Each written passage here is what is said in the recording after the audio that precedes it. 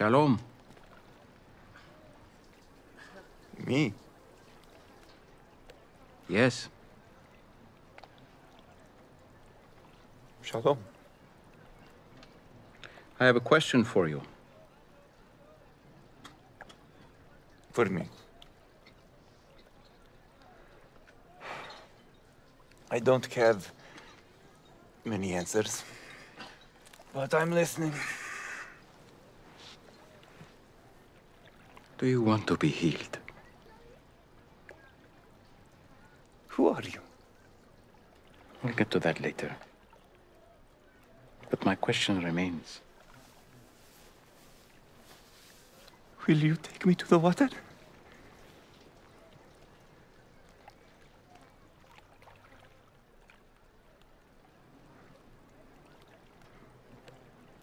Look, I'm having a really bad day. You've been having a bad day for a long time.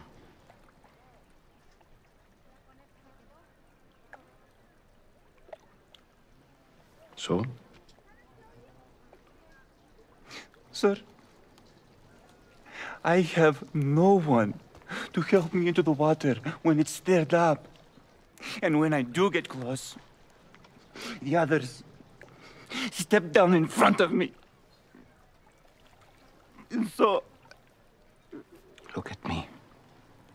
Look at me. That's not what I asked. I'm not asking you about who's helping you, or who's not helping, or who's getting in your way.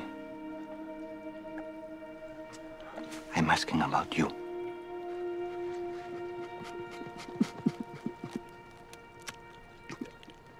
I've tried. For a long time, I know. And you don't want false hope again, I understand. But this pool, it has nothing for you. It means nothing. And you know it. But you're still here. Why?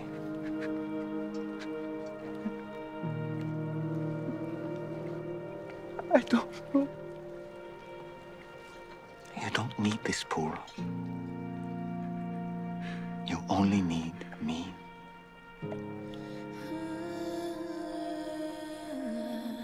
So, do you want to be healed?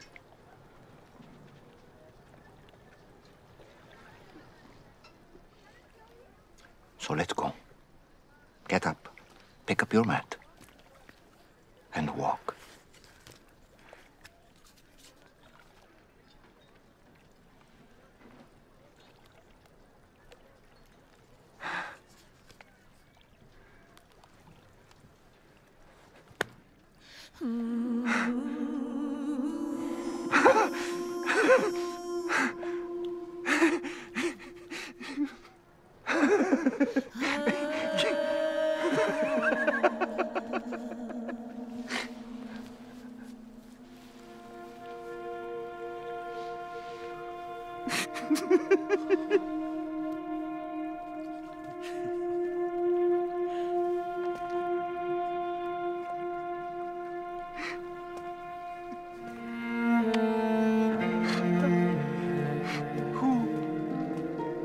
I'm free to walk, like he said.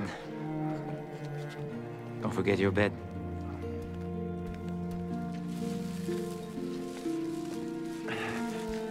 Why does this matter? Because you're not coming back here. That life is over. Everything changes now. Yo! It's Shabbat. What are you doing? Torah forbids carrying a mat on Shabbat? Not Torah, the oral tradition. Yes. Transporting objects from one domain to another violates Shabbat. The man who healed Do me, you not realize what just happened here? Why are you trying to make this about he Shabbat? said to me, take up your bed and walk. Who did? Who told you that? He did. I don't know. He didn't tell me his name. No. Of course not. He performs a magic trick and tells you to commit a sin. A false prophet. This will be reported. Report whatever you want. I'm standing on two legs.